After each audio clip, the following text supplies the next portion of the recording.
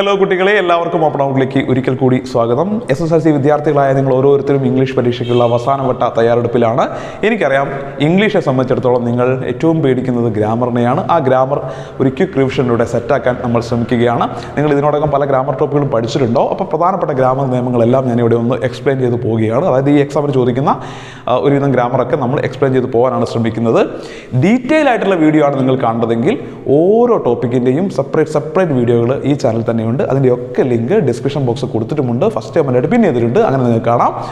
ഓരോ video separate ആയിട്ട്, ഓരോ ഗ്രാമർ സെപ്പറേറ്റ് ആയിട്ട് കാണണമെങ്കിൽ, അതല്ല പ്രധാനപ്പെട്ട നിയമങ്ങൾ ഒരു ക്വിക്ക് റിവിഷനിലൂടെ മനസ്സിലാക്കിയെടുക്കാനാണെങ്കിൽ നിങ്ങൾ ഈ വീഡിയോ കണ്ടാൽ മതി, ധാരാളം. പിന്നെ കുട്ടികൾക്ക് ഇത് ഷെയർ ചെയ്ത് കൊടുക്കണം, കാരണം അവർക്കൊക്കെ ഇത് യൂസ്ഫുൾ ആവും. ഇനി മറ്റൊരു കാര്യം പറയാനുള്ളത്, നിങ്ങളൊരു SSLC വിദ്യാർത്ഥിയാണെങ്കിൽ തീർച്ചയായിട്ടും ഈ ചാനൽ സബ്സ്ക്രൈബ് ചെയ്യുക. കാരണം എല്ലാ സബ്ജക്റ്റുകളുമായി ബന്ധപ്പെട്ട അടിപൊളി വീഡിയോകൾ, നല്ല റിവിഷൻ വീഡിയോകളും ഷുവർ ക്വസ്റ്റ്യൻസും സ്റ്റഡി പ്ലാനുകളും ഒക്കെ ഈ ചാനലിൽ നിങ്ങൾ നിരന്തരം നൽകുന്നുണ്ട്. സോ നിങ്ങൾ തീർച്ചയായിട്ടും ഈ ചാനൽ സബ്സ്ക്രൈബ് ചെയ്യണം. നിങ്ങൾക്ക് നല്ല ഉപകാരം ഈ SSLC പരീക്ഷാക്കാലത്ത് ഉണ്ടാകും എന്ന കാര്യം ഞാൻ ഉറപ്പ് നൽകുന്നു. സോ നമുക്ക് വീഡിയോയിലേക്ക് കടക്കാം. ഞാൻ കൂടുതൽ സമയമൊന്നും കളയുന്നില്ല.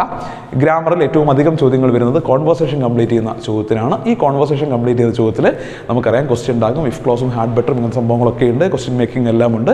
അതിൽ ആദ്യം ക്വസ്റ്റ്യൻ ടാഗ് നമുക്ക് പെട്ടെന്നൊന്ന് നോക്കിപ്പോകാം. എന്താണ് ക്വസ്റ്റ്യൻ ടാഗിൻ്റെ നിയമങ്ങൾ എന്ന് ഒന്ന് നോക്കിപ്പോകാം.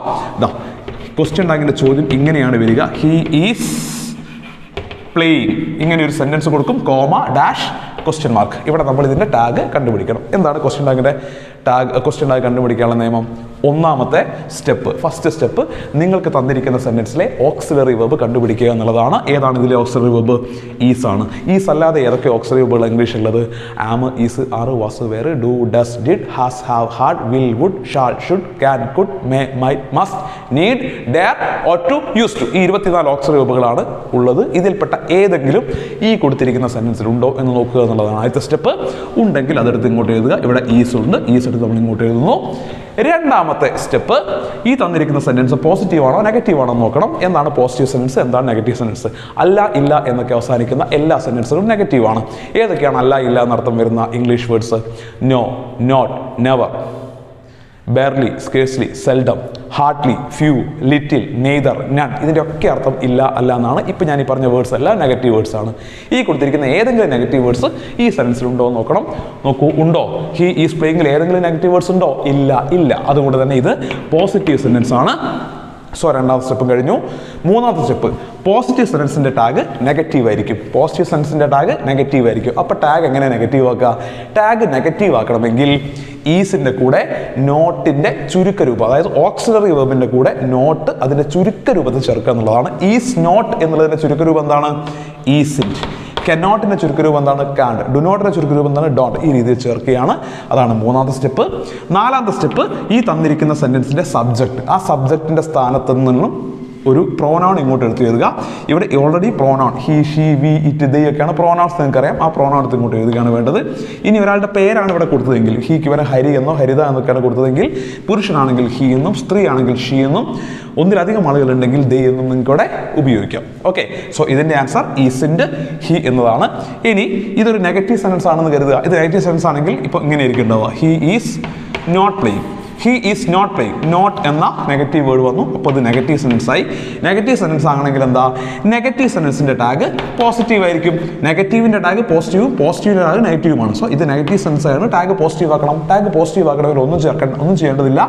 ഓക്സിലറി വെർബിൻ്റെ കൂടെ നിങ്ങൾ ഒന്നും ചേർക്കണ്ട, നോട്ടും ഒന്നും ചേർക്കണ്ട. അപ്പോൾ ടാഗ് പോസിറ്റീവ് ആകുമ്പോൾ ഈസ് ഹി എന്നായിട്ട് മാറും. സോ നെഗറ്റീവ് ടാഗ് ആണെങ്കിൽ ഈസിൻ്റെ ഹിയും, പോസിറ്റീവ് ടാഗ് ആണെങ്കിൽ ഈസ് ഹിയും. ഇപ്പോൾ ആൻസർ എന്താണ്? ഇവിടെ ഈസ് ഹി എന്നാണ് ആൻസർ വരുന്നത്. ഇതാണ് ടാഗ് കണ്ടുപിടിക്കാനുള്ള ബേസിക് റൂൾ. ഇനി ഇതിലൊരു കാര്യം കൂടി നിങ്ങൾ പഠിക്കേണ്ടത്, ഈ സെൻറ്റൻസിൽ ഓക്സിലറി വെർബ് നേരിട്ട് കൊടുത്തിട്ടില്ല എന്ന് കരുതുക. ഇപ്പം ഹി പ്ലേഡ് വെൽ, ഇതിൽ ഒരു ഓക്സിലറിയും നേരിട്ട് കൊടുത്തിട്ടില്ല. ഓക്സിലറി വെർബ് നേരിട്ട് കൊടുത്തിട്ടില്ലെങ്കിൽ വളരെ സിമ്പിളാണ്, മെയിൻ വെർബ് ഇങ്ങോട്ട് എടുക്കുക. മെയിൻ വെർബ് ഏതാണ്? പ്ലേഡ് ആണ്. ഈ പ്ലേഡിനെ സ്പ്ലിറ്റ് ചെയ്യാം. പ്ലേഡിനെ സ്പ്ലിറ്റ് ചെയ്താൽ എന്താ കിട്ടുക? Play plus did. ഏതൊരു വെർബും പാസ്റ്റിലാണെങ്കിൽ അല്ലെങ്കിൽ V2 ആണെങ്കിൽ അതിലുണ്ടാവുക ഡിഡ് ആയിരിക്കും. ഇനി പ്ലേ എന്ന് മാത്രമേ ഇവിടെ കൊടുത്തിട്ടുള്ളൂ എങ്കിൽ അതിലുണ്ടാവുക ഡു ആയിരിക്കും. ഇനി എസ് ഫോമിലാണെങ്കിൽ, പ്ലേസ് എന്നാണെങ്കിൽ ഡസ്സുമാണ് ഉണ്ടാവുക. ഇപ്പോൾ പ്ലേഡ് ആണ്, അതുകൊണ്ട് ഏതാ? ഡിഡ് ആണ്. പാസ്റ്റ് ആണെങ്കിൽ ഡിഡ്, ബേസ് ഫോം അല്ല. V1 ഫോമിലാണെങ്കിൽ do, S ഫോമിലാണെങ്കിൽ, S ഫോമിലാണെങ്കിൽ does. ഇവിടെ പ്ലേഡ് ആണ്. So did didn't he. Didn't he എന്ന ഉത്തരം നമുക്ക് കിട്ടി. ഡിഡിൻറ്റ് ഹി എന്ന ഉത്തരം നമുക്ക് കിട്ടി. ഇതാണ് നമ്മുടെ ക്വസ്റ്റ്യൻ ഉണ്ടാക്കുന്ന ബേസിക് നിയമം. പിന്നെ ഇനി ഒന്ന് രണ്ടല്ലാത്ത കേസുകളുണ്ട്. ഇപ്പം I am playing. Okay, I am playing ആണെങ്കിൽ നമ്മൾ പഠിച്ച പ്രകാരമാണെങ്കിൽ ആമിൻ്റെ ഐ എന്നാണ് വരിക. പക്ഷേ ആം നെഗറ്റീവ് എഴുതുമ്പോൾ ആറിൻ്റെ ഐ എന്ന് വേണം എഴുതാൻ. ഇനി ആം നെഗറ്റീവ് സെൻറ്റൻസിലാണെങ്കിൽ ഇവിടെ നിങ്ങൾക്ക് എന്തിനു എഴുതാം? ആമൈ എന്ന് എഴുതാം. ആം പോസിറ്റീവ് സെൻറ്റൻസിലാണെങ്കിൽ ഇവിടെ ആറിൻ്റെ എന്നും ആം നെഗറ്റീവ് സെൻറ്റൻസിലാണെങ്കിൽ ഇവിടെ ആമൈ എന്നുമാണ് എഴുതേണ്ടത്. ഓക്കെ, അപ്പം ക്വസ്റ്റ്യൻ ടാഗിലെ ഇത്രയും പറയുന്നുള്ളൂ. ഇത് മാത്രമല്ല, ക്വസ്റ്റ്യൻ ടാഗിലും ഡീറ്റെയിൽ ആയിട്ട് കുറച്ചുകൂടി കാര്യങ്ങളുണ്ട്. അത് നിങ്ങൾക്ക് അറിയണമെന്നുണ്ടെങ്കിൽ നിങ്ങൾ താഴെ പിന്നെ ചെയ്തിരിക്കുന്ന ക്വസ്റ്റ്യൻ ടാഗിൻ്റെ വീഡിയോ കണ്ടാൽ മതി. ഇനി ഇത് കഴിഞ്ഞിട്ട് വരാനുള്ളത് ഇഫ് ക്ലോസ് ആണ്. ഇഫ് ക്ലോസ് വളരെ സിമ്പിളായിട്ട് നിങ്ങൾക്ക് പഠിക്കാവുന്ന ഒന്ന് തന്നെയാണ്. ഇഫ് ക്ലോസിൽ 3 ടൈപ്പിലെ സെൻറ്റൻസ് വരും. ഒന്ന്, if you study well. If you study well, അതായത് നിങ്ങൾക്ക് തന്നിരിക്കുന്ന സെൻറ്റൻസിലെ മെയിൻ വേർബ് V1 ആയിരിക്കും ഒന്നാമത്തെ ടൈപ്പിൽ. സ്റ്റഡി പ്രസന്റ് ടെൻസ് V1 ആണ്. V1 ആണെങ്കിൽ ഇവിടെ നിങ്ങൾ ആദ്യം നീ നന്നായിട്ട് പഠിച്ചാൽ അതിന് ചേരുന്ന ഒരു കാര്യമല്ലേ എഴുതാൻ പറ്റൂ, നിനക്ക് ഫുൾ A+ കിട്ടും. യു എന്ന് എഴുതുക. ഇവിടെ V1 ആണ് കൊടുത്തത് എങ്കിൽ ഇവിടെ വില്ല് ചേർക്കുക. You will get full A+. അവിടെ നിങ്ങൾ ശ്രദ്ധിക്കേണ്ട ഒരു പ്രധാനപ്പെട്ട നിയമം, ഇവിടെ V1 ആണെങ്കിൽ ഇവിടെ ഓക്സിലറി വെർബായിട്ട് വില്ല് ഉപയോഗിക്കുക. അത് കഴിഞ്ഞ് വരുന്ന വെർബിൻ്റെ ബേസ് ഫോം ഉപയോഗിക്കുക. അത് കഴിഞ്ഞ് വരുന്ന വെർബിൻ്റെ ബേസ് ഫോം ആണ് ഉപയോഗിക്കേണ്ടത്. വില്ല് കഴിഞ്ഞാൽ അത് കഴിഞ്ഞ് വരുന്ന വെർബിൻ്റെ ബേസ് ഫോം. വില്ലിന് പകരം ക്യാൻ, ഷാൾ, മെയ് എന്നിവ നിങ്ങൾക്ക് ഉപയോഗിക്കാം. ഓക്കെ, ഇനി രണ്ടാമത്തെ ടൈപ്പ് എന്ന് പറയുന്നത് ഇഫ് യു സ്റ്റഡീഡ് വെൽ. ഇവിടെ മെയിൻ വെർബ് V2 ആണ്. സ്റ്റഡീഡ് പാസ്റ്റ് ആണ്. മെയിൻ വെർബ് ഏതാണ്? V2 ആണ്. V2 ആണെങ്കിൽ ഇതേപോലെ തന്നെ ഇവിടെ യു എഴുതിയ ശേഷം, യു എന്ന് പറയുന്നത് നമ്മൾ ഇത് നീ നന്നായി പഠിച്ചാൽ നിനക്ക് കിട്ടും എന്നുള്ളതാണ് നമ്മുടെ യു. ഇനി അവനെന്നാണ് ഹി, അല്ലെങ്കിൽ എനിക്കെന്നാണ് ഐ എന്ന് അവിടെ എഴുതാം. ഇവിടെ നമ്മൾ യു തന്നെ എഴുതുന്നു. യു. ഇവിടെ മെയിൻ വെർബ് V2 ആണെങ്കിൽ വില്ലിന് പകരം നിങ്ങൾക്ക് ഏത് ഉപയോഗിക്കാം? വുഡ് ഉപയോഗിക്കാം. മെയിൻ വെർബ് V2 ആണെങ്കിൽ വില്ലിന് പകരം വുഡ് ആണ് ഉപയോഗിക്കുക. അത് കഴിഞ്ഞ് വരുന്ന വെർബിന്റെ ബേസ് ഫോം തന്നെ ഗെറ്റ് ഫുൾ A+. സെയിം നിയമം, ഒറ്റ മാറ്റേ ഉള്ളൂ. എന്താണ്? ഇവിടെ V1 ആണെങ്കിൽ ഇവിടെ വില്ല്, ഇവിടെ V2 ആണ് മെയിൻ വെർബ് എങ്കിൽ ഇവിടെ വുഡ്. ഇനി മൂന്നാമത്തത് if you had studied well. ഇവിടെ നോക്കൂ, ഹാഡ് പ്ലസ് സ്റ്റഡീഡ് ആണ്. ഹാഡ് പ്ലസ് സ്റ്റഡീഡ് ആണ്. ഹാഡ് പ്ലസ് സ്റ്റഡീഡ് എന്ന് വെച്ചാൽ ഹാഡ് പ്ലസ് V3 ആണ്. ഇങ്ങനെയാണ് മൂന്നാമത്തെ ടൈപ്പ് വരിക. മൂന്നാമത്തെ ടൈപ്പ് എങ്ങനെയാണ് വരിക? ഹാഡും V3യും ഒരു സെൻറ്റൻസിൽ വരും. ഹാഡും V3യും ഒരേ സെൻറ്റൻസിൽ വരുന്നതാണ് മൂന്നാമത്തെ ടൈപ്പ്. ഇങ്ങനെ വന്നു കഴിഞ്ഞാൽ ഒന്നുമില്ല, യു എന്ന് എഴുതുന്നു. എന്നിട്ട് വുഡ് ഹാവ് എന്താ ഉപയോഗിക്കേണ്ടത്? വുഡ് ഹാവ് ഉപയോഗിക്കുക. ഇവിടെ വില്ല് V1 വന്നപ്പോൾ വില്ല് ഉപയോഗിച്ചു, V2 വന്നപ്പോൾ വുഡ് ഉപയോഗിച്ചു. ഇനി ഹാഡ് പ്ലസ് V3 ആണ് വരുന്നതെങ്കിൽ വുഡ് ഹാവ്. അത് കഴിഞ്ഞ് വരുന്ന വെർബിന്റെ തേർഡ് ഫോം. ഇവിടെയും ബേസ് ഫോം ആയിരുന്നു, ഇവിടെയും ബേസ് ഫോം ആയിരുന്നു. പക്ഷേ ഇവിടെ വെർബിന്റെ തേർഡ് ഫോം ആണ് ഉപയോഗിക്കേണ്ടത്. അത് പ്രത്യേകം ഓർക്കണം. ഇത്രയേ ഉള്ളൂ നിയമങ്ങൾ. മെയിൻ വെർബ് V1 ആണെങ്കിൽ യു വിൽ, അത് കഴിഞ്ഞിട്ട് base form of the verb. Main verb V2 ആണെങ്കിൽ വുഡ്, അത് കഴിഞ്ഞ് base form. Main verb had plus V3 ആണെങ്കിൽ വുഡ് ഹാവ്, അത് കഴിഞ്ഞ് വരുന്ന വെർബിന്റെ തേർഡ് ഫോം. സോ ഒരു ക്വസ്റ്റ്യൻ കിട്ടിയാൽ ആദ്യം നിങ്ങൾ മെയിൻ വെർബ് ആണ് നോക്കേണ്ടത്. അത് V1 ആണോ V2 ആണോ ഹാഡ് പ്ലസ് V3 ആണോ നോക്കിയ ശേഷം ഈ രീതിയിൽ ഉത്തരങ്ങൾ എഴുതുകയാണ് ചെയ്യേണ്ടത്. ഡീറ്റെയിൽ ആയിട്ടുള്ള ക്ലാസ്സിൻ്റെ ലിങ്ക് കമൻറ്റ് ബോക്സിൽ പിൻ ചെയ്ത് വെച്ചിട്ടുണ്ട്, ഡിസ്ക്രിപ്ഷൻ ബോക്സിലും കൊടുത്തിട്ടുണ്ട്. നിങ്ങൾ പോയിട്ട് ഡീറ്റെയിൽ ആയിട്ടുള്ള ക്ലാസ് കാണുക. ഇതിൻ്റെ റൂൾസ് മാത്രം പറഞ്ഞു എന്നേ ഉള്ളൂ. ഇനി മൂന്നാമതായിട്ട് നമുക്ക് പഠിക്കാനുള്ളത് ഹാഡ് ബെറ്റർ ആണ്. നോക്കൂ, ഹാഡ് ബെറ്റർ. ഹാഡ് ബെറ്റർ ഒരു സജഷൻ അല്ലെങ്കിൽ നിർദ്ദേശം കൊടുക്കാനാണ് നമ്മൾ ഉപയോഗിക്കുക. യു ഹാഡ് ബെറ്റർ എന്ന് കൊടുത്ത ശേഷം ഗ്യാപ്പ്. യു ഹാഡ് ബെറ്റർ എന്ന് കൊടുത്ത ശേഷം ഇങ്ങനെ ഡാഷ് ഇടും. എങ്ങനെയാണ് ഹാഡ് ബെറ്ററിന് ഉത്തരം കണ്ടെത്തുക? ഒന്നുമില്ല. ഹാഡ് ബെറ്റർ കഴിഞ്ഞാൽ ഉടൻ നിങ്ങളൊരു മെയിൻ വെർബാണ് ഉപയോഗിക്കേണ്ടത്. ആ main verb base ഫോമിലായിരിക്കണം. You had better നന്നായിട്ട് പഠിക്കണം എന്നാണ് പറയുന്നതെങ്കിൽ you had better study well. You had better study well. അല്ലെങ്കിൽ you had better speak loudly. നീ ഉറക്കെ സംസാരിക്കണം. അതൊരു ഹാഡ് ബെറ്റർ കഴിഞ്ഞാൽ ഉടൻ ഒരു വെർബിൻ്റെ ബേസ് ഫോം നിങ്ങൾ യൂസ് ചെയ്യണം. സ്റ്റഡിക്ക് പകരം സ്റ്റഡീഡ് എന്നോ സ്റ്റഡീസ് എന്നോ സ്റ്റഡിങ് എന്നോ ഒന്നും പറയാൻ പാടില്ല. സ്പീക്കിന് പകരം സ്പീക്സ് എന്നോ സ്പോക്കൺ എന്നോ സ്പീക്കിംഗ് എന്നോ ഒന്നും പറയാൻ പാടില്ല. ഹാഡ് ബെറ്റർ കഴിഞ്ഞാൽ ഉടൻ ഒരു വെർബ് ആയിരിക്കണം, വെർബിൻ്റെ ബേസ് ഫോം ആയിരിക്കണം. പിന്നെ ഹാഡ് ബെറ്റർ കഴിഞ്ഞാൽ ഉടൻ ഒരു കാരണവശാലും ടു ചേർക്കാൻ പാടില്ല. ഏതാണ്? ടു ചേർക്കാൻ പാടുള്ളതല്ല. നിങ്ങൾ ചിലപ്പോൾ you had better to study well എന്നോ you had better to speak loudly എന്നൊക്കെ എഴുതാനോ അല്ലെങ്കിൽ പറയാനോ തോന്നും. അത് തെറ്റാണ്. ഹാഡ് ബെറ്റർ കഴിഞ്ഞാൽ ടു ചേർക്കാൻ പാടില്ല. ഡയറക്റ്റ് ആയിട്ട് ഒരു വെർബ് എഴുതുക. ആ വെർബ് അതിൻ്റെ ബേസ് ഫോമിൽ ആയിരിക്കണം. ഇത്ര മാത്രമേ ഹാഡ് ബെറ്ററിൻ്റെ റൂളുള്ളൂ. ഇതാണ് ഹാഡ് ബെറ്റർ. ഓക്കെ, ഇനി നമുക്ക് ഇതിലുള്ള വളരെ പ്രധാനപ്പെട്ട ഒന്നാണ് ക്വസ്റ്റ്യൻ മേക്കിംഗ്. WH ക്വസ്റ്റ്യനും യെസ് ഓർ നോ ക്വസ്റ്റ്യനും ഉണ്ടാക്കുന്നത് എങ്ങനെയെന്നാണ്. അതൊരു ക്വിക്ക് റിവിഷനായിട്ട് പറഞ്ഞാൽ നിങ്ങൾക്ക് നല്ലത്. നിങ്ങൾക്ക് ചിലപ്പോൾ അധികം ക്ലാസ് നിങ്ങൾക്ക് കിട്ടിയിട്ടില്ലാത്ത ഒരു സംഭവമായിരിക്കും ക്വസ്റ്റ്യൻ മേക്കിംഗ് എന്നുള്ളത്. അത് നിങ്ങൾ സെപ്പറേറ്റ് വീഡിയോ ചെയ്യുന്നത് നല്ലതാണ്. കാരണം ഇതിൽ കാണുന്നത് നല്ലതാണ്. 2 മാർക്കിന് ചിലപ്പോൾ അത് ചോദിക്കും. അതുകൊണ്ട് ക്വസ്റ്റ്യൻ മേക്കിംഗ് എങ്ങനെയാണ് ഒരു WH ക്വസ്റ്റ്യനും ഒരു യെസ് ഓർ നോ ക്വസ്റ്റ്യനും ഒരു ആൻസറിൽ നിന്നും ഉണ്ടാക്കുന്നത് എന്നുള്ളതിൻ്റെ വീഡിയോ ഞാൻ കമൻറ്റ് ബോക്സിൽ പിൻ ചെയ്ത് വെച്ചിട്ടുണ്ട്. നിങ്ങൾ ആ വീഡിയോ കാണുക. കണ്ട ശേഷം കൃത്യമായിട്ട് ആ കാര്യങ്ങൾ മനസ്സിലാക്കുക. ഇനി നമ്മൾ റിപ്പോർട്ടർ സ്പീച്ചിൻ്റെ ഒരു ക്വിക്ക് റിവിഷനിലേക്കാണ് പോകുന്നത്. റിപ്പോർട്ടർ സ്പീച്ചിൻ്റെ ക്വിക്ക് റിവിഷൻ ഇതാ നോക്കാം. റിപ്പോർട്ടർ സ്പീച്ച് നിങ്ങൾക്കറിയാം, ഒരു ചോദ്യവും ഒരു ഉത്തരവുമാണ് വരിക.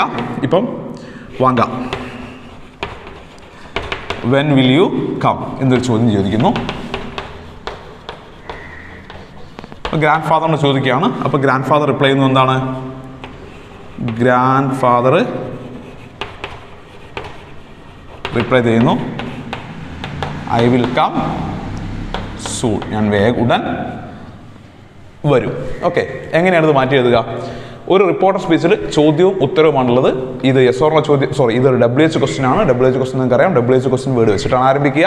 ഒരു ചോദ്യം മാറ്റി എഴുതാൻ ആദ്യം നിങ്ങൾ എഴുതേണ്ടത് സ്പീക്കറുടെ പേരാണ്. ആരാണോ സ്പീക്കർ അയാളുടെ പേര് എഴുതുക, speaker.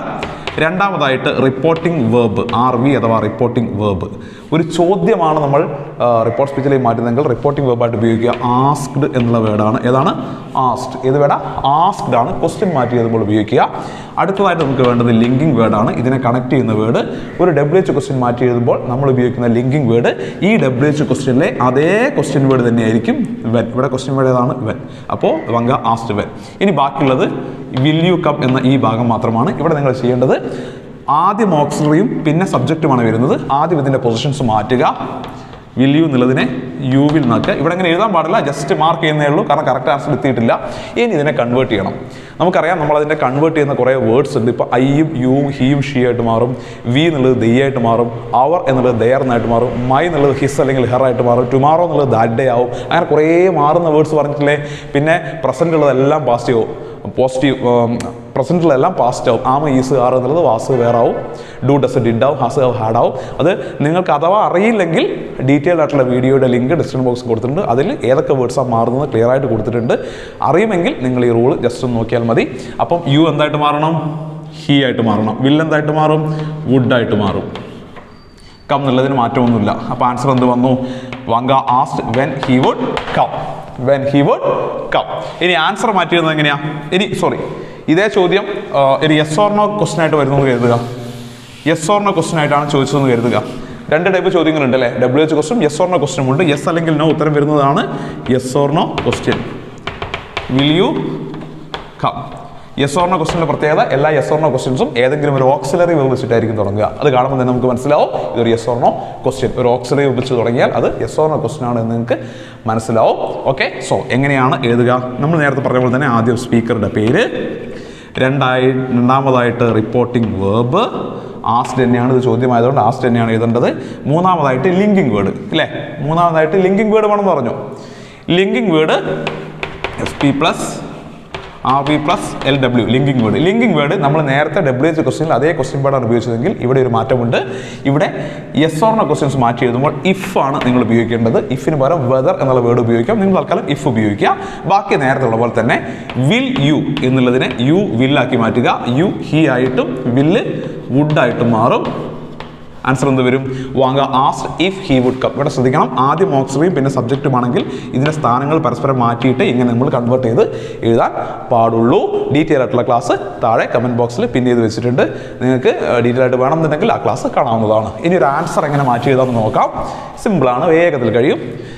Grand father I will come soon. ഇതൊരു ആൻസറാണ്, ഒരു സാധാരണ സെൻറ്റൻസ് ആണല്ലേ. ഒരു ആൻസർ എങ്ങനെയാണ് മാറ്റി എഴുതുക? നമ്മൾ ആദ്യം സ്പീക്കറുടെ പേര് എഴുതുന്നു, രണ്ടാമതായിട്ട് റിപ്പോർട്ടിംഗ് വേർബ് വേണം. ഒരു ആൻസർ മാറ്റി എഴുതുമ്പോൾ ഒരാൾ മറുപടിയാണ് പറയുന്നതെങ്കിൽ റിപ്പോർട്ടിംഗ് വേർബ് റിപ്ലൈഡ് ആണ്. ഏതാണ്? റിപ്ലൈഡ്, മറുപടി പറഞ്ഞു എന്നാണ്. ലിങ്കിങ് വേർഡായിട്ട് ഉപയോഗിക്കേണ്ടത് ദാറ്റ് ആണ്. നമ്മൾ നേരത്തെ ക്വസ്റ്റ്യൻ വേർഡ് ഉപയോഗിച്ചു, പിന്നെ ഇഫ് ഉപയോഗിച്ചു. ഇവിടെ ഒരു ആൻസർ മാറ്റി എഴുതുമ്പോൾ ലിങ്കിങ് വേർഡ് ദാറ്റ് ആണ്. ഐ വിൽ കം സൂൺ ഇതൊന്നും മാറ്റേണ്ടതില്ല, കാരണം ആദ്യം സബ്ജക്റ്റും പിന്നെ വേർബും ഓക്സിലറി ആണ് കൊടുത്തത്. സോ പരസ്പര പൊസിഷൻസ് മാറ്റേണ്ട. നേരെ തിരിച്ച് ആദ്യം ഓക്സിലറിയും പിന്നെ സബ്ജക്റ്റും ആയിരുന്നെങ്കിലായിരുന്നു നമ്മൾ മാറ്റേണ്ടത്. ഇവിടെ അങ്ങനെയല്ല, ആദ്യം സബ്ജക്റ്റും പിന്നെ ഓക്സിലറിയുമാണ്. സോ ഐ എന്നുള്ളത് ഹി ആയിട്ടും വിൽ എന്നുള്ളത് വുഡായിട്ടും മാറും. He would come soon. ഇതാണ് റിപ്പോർട്ടർ സ്പീച്ചിൻ്റെ റൂൾ. ഇതും നിങ്ങൾക്കറിയാം എന്ന് വിശ്വസിക്കുന്നു. ഞാൻ വളരെ ക്വിക്കായിട്ട് ഇതിൻ്റെ റൂളാണ് പറഞ്ഞത്. ഇതിൻ്റെ ഡീറ്റെയിൽ ആയിട്ടുള്ള ക്ലാസ് കമൻറ്റ് ബോക്സിൽ ഞാൻ പിൻ ചെയ്ത് വെച്ചിട്ടുണ്ട്. തീർച്ചയായിട്ടും നിങ്ങൾ ആ ക്ലാസ് കാണുക, പൂർണ്ണമായിട്ടും മനസ്സിലാവാൻ. ഓക്കെ, ഇനി വരുന്ന മറ്റൊരു പ്രധാനപ്പെട്ട ഗ്രാമർ ടോപ്പിക്ക് ഫ്രേസൽ വേർബ്സ് ആണ്. ഫ്രേസൽ വേർബിൽ നമുക്കൊരു ക്വിക്ക് റിവിഷൻ്റെ ആവശ്യം ഇല്ല, കാരണം പ്രധാനപ്പെട്ട ഫ്രേസ് വേർബുകളെല്ലാം നിങ്ങൾ പഠിച്ചു പോകുക എന്നുള്ളതാണ്. എങ്കിലും നിങ്ങൾ ഉറപ്പായിട്ടും പഠിക്കേണ്ട ഒരു 20 ഫ്രേസ് വേർബുകളുണ്ട്. അതിൽപ്പെട്ട ഏതെങ്കിലുമൊക്കെ ആയിരിക്കും മിക്കവാറും എക്സാമിന് വരിക. അത് ഏതൊക്കെയാണെന്നുള്ളതിൻ്റെ ലിങ്കും ദേ ഡിസ്ക്രിപ്ഷൻ ബോക്സിലും ഫസ്റ്റ് കമൻ്റായിട്ടും പിൻ ചെയ്ത് വെച്ചിട്ടുണ്ട്. നിങ്ങൾ അവിടെ പോയിട്ട് കാണുക. സോ ഇനി ബാക്കിയുള്ളത് എഡിറ്റിംഗ് ആണ്. എഡിറ്റിങ്ങും ക്വിക്ക് റിവിഷൻ സാധ്യമല്ല, നിങ്ങൾക്കറിയാം. കാരണം എഡിറ്റിങ്ങിൻ്റെ ഓരോന്നിൻ്റെയും റൂൾസ് സെപ്പറേറ്റ് തന്നെ പറഞ്ഞു പോകേണ്ടതുണ്ട്. അതും സെപ്പറേറ്റ് വീഡിയോ ആയിട്ട് ചെയ്തു വെച്ചിട്ടുണ്ട്. എന്ന് വെച്ചാൽ നിങ്ങൾക്ക് ഈ എക്സാമിന് വേണ്ട എല്ലാ ഗ്രാമർ ടോപ്പിക്കിൻ്റെയും വീഡിയോസ്, ഡീറ്റെയിൽ ആയിട്ടുള്ള വീഡിയോസ് ഒന്നും ചെയ്യണം. നിങ്ങൾ ജസ്റ്റ് കമൻറ്റ്സ് ക്ലിക്ക് ചെയ്യുക. ഫസ്റ്റ് കമൻ്റായിട്ട് നിങ്ങൾ ഇങ്ങനെ പിൻ ചെയ്ത് വെച്ച് കാണാം. ഏതാണോ നിങ്ങൾക്ക് ഗ്രാമർ വേണ്ടത് അത് ക്ലിക്ക് ചെയ്യുക, കാണുക. ഓക്കെ, ഡീറ്റെയിൽ ആയിട്ട് കാണാം. ഇവിടെ ഞാൻ വളരെ സ്പീഡിൽ എന്തൊക്കെയാണ് റൂൾസ് എന്നുള്ളതൊന്ന് പറഞ്ഞു പോയി എന്നേ ഉള്ളൂ. ഇതെല്ലാം പഠിച്ച കുട്ടികൾക്ക് ഈസി ആയിട്ട് ഈ വീഡിയോ കാണുമ്പോൾ കാര്യങ്ങൾ മനസ്സിലാവും. നിങ്ങൾ തീരെ പഠിച്ചിട്ടില്ലെങ്കിൽ ഓരോന്നും സെപ്പറേറ്റ് വീഡിയോ ആയിട്ട് ഞാൻ ചെയ്ത് വെച്ചിട്ടുണ്ട്, നിങ്ങളത് കാണാം. ഇനി അടുത്ത SSLC പരീക്ഷ മെയിൻ എക്സാം വരുമ്പോഴേക്കും വീണ്ടും നമ്മൾ ഓരോന്നിനും ഓരോ വീഡിയോ ആയിട്ട് വരും. അടിപൊളിയായിട്ട് നമ്മൾ ഗ്രാമറും ഡിസ്കോസും ഒക്കെ പഠിക്കുകയും ചെയ്യും. സോ വീണ്ടും കാണാം. Thank you.